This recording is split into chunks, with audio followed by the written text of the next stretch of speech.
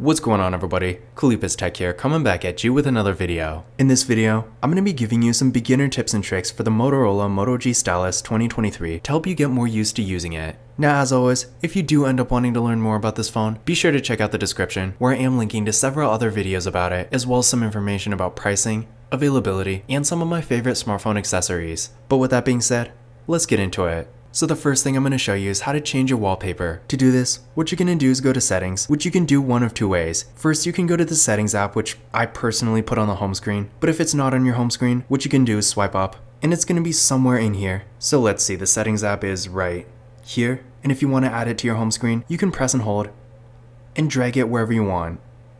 The other way to get to the settings is by swiping down from the top like this. One more time. And the settings icon is right down here. Now once you're in the settings menu, go to wallpaper. And then from this menu, you're going to have several different options. You can choose between your own photos, stylized so you can customize the theme a bit, dynamic, and then curated images, which is pretty much just stock wallpapers. So for this, we're going to go here. From here, go to change wallpaper. And now you can choose whatever you want. So I'm going to go like this. This screen is basically just going to give you a preview. So as you can see, the home screen and the lock screen. When everything looks good, hit the check mark.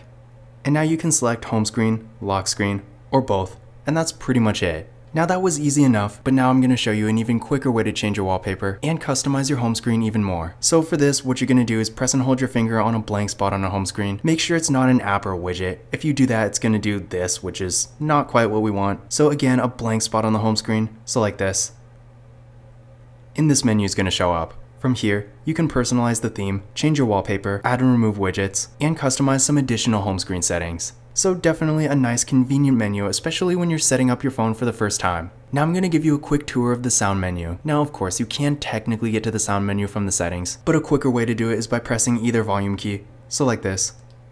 From here, go to these dots. And from here, go to settings. And right here is the main sound menu, so you can control all these different volumes, so media volume, call volume, ring volume, notification volume, and alarm volume. And keep in mind, by default, the volume keys are going to control the media volume. Under this, we got Do Not Disturb, and while you can turn it on from this menu, you can also just swipe down from the top, and Do Not Disturb is right here. Then we got multi-volume, so if you want different volumes for different apps, maybe for example you're playing a game where you typically have the sound off, but then maybe you want the volume all the way up if you're using Spotify, definitely a cool feature to have. Under this, you can change your ringtone, so if we go here, we get the default, a few different presets, and you can also add your own. In addition to the ringtone, right here we got the notification sound, so pretty much the same kind of thing, and the alarm sound as well. You can also turn on live captions, so if you want to caption speech.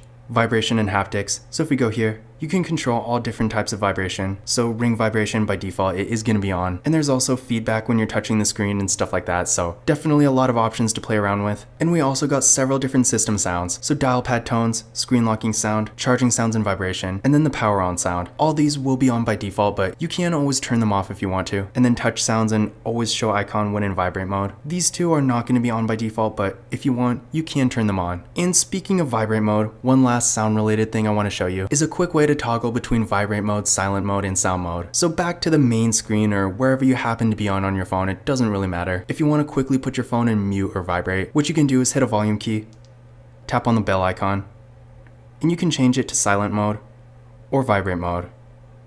So definitely real convenient. Now I'm going to show you how to control which apps can send you notifications. This is definitely a big one for me, because of course as you get more apps, you're going to get more and more notifications, and I don't know about you guys, but I personally don't really like getting notifications from a bunch of different apps, especially ones you're barely using. So I'm going to show you how to turn them off. To do this, what you're going to do is go to settings. From here, go to notifications. Then from here, go to app settings.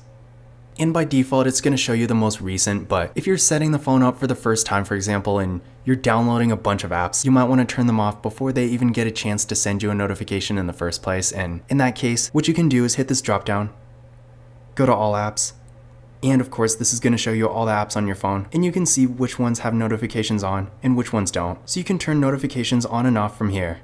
Now I'm going to show you how to use dark mode. To do this, go to settings. From here, go to display. And then from here, dark theme is going to be right here under appearance, so toggle it on. And as you can see, we are now in dark mode. So pretty cool, especially at night. In addition to this, if you go here, you can also set a schedule so you can have it turn on from sunset to sunrise, or set a custom time. In addition to this, if you just want to quickly toggle it on or off and you don't really care about the schedule, what you can also do is go to your quick menu by swiping down twice from the top. So 1, 2. Now by default, it's not going to be on this menu, but if you want to add it, hit the icon right here. This is going to show you everything you have on the top, and below this line right here, it's going to show everything you can add. So as you can see, dark theme is right here, so press and hold, drag it to the other side, and now to save it, just hit the back button. And now whenever you go to this menu, dark mode is going to be right here. Now I'm going to show you how to change your screen lock. Now by default, the screen lock is going to be a pin, which is pretty standard for any phone. And I also have the fingerprint scanner, so definitely cool there. But I'm going to show you some other options. So to get to these, what you're going to do is go to settings. From here, go to security and privacy. So right here. Then from here, hit the drop down right here where it says device lock. And we're going to have a few different options. So first of all, we got the screen lock. Let's go there.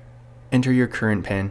And from this menu, as you can see, you can choose between none, swipe, pattern, pin, or password. As you can see, none and swipe are pretty much no security. None is basically no lock screen at all. Swipe is at least somewhat of a lock screen, but again, there's no security. Pattern is more of an old school kind of Android thing. Pin, again, is pretty much the standard. And then finally, password if you really want high security. In addition to this, if we go back, from this same menu, you can also set up the fingerprint scanner and the face unlock.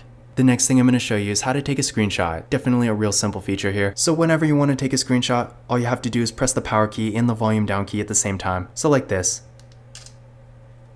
And there we go. You can save it, edit it, delete, whatever you want to do. And keep in mind, you don't actually have to hold the buttons. All you have to do is press them real quick, but just make sure you do it at the same time. So again, the power key and the volume down key, just like that. And in addition to this, if you have an app open, another way you can technically take a screenshot is by going to your recent apps and hitting the screenshot button right here. Now I don't really know how useful this is, but just keep in mind if you ever want to use it, it is an option. Now I'm going to show you how to change your system navigation. Now as you can see by default, we got 3 buttons down here, which is the typical Android navigation, but we do have some other options here. To get to these, as always, go to settings.